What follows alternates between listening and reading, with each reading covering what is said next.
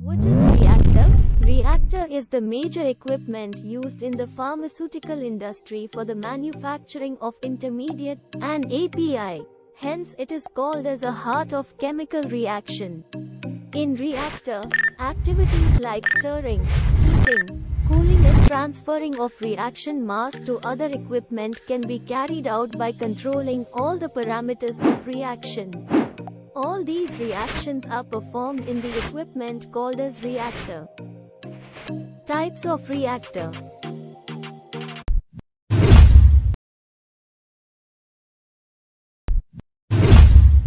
Depend upon of MOC, material of construction. There are main two types: SS reactor, GLR reactor. SS reactor, made up of stainless steel. Glass line reactor.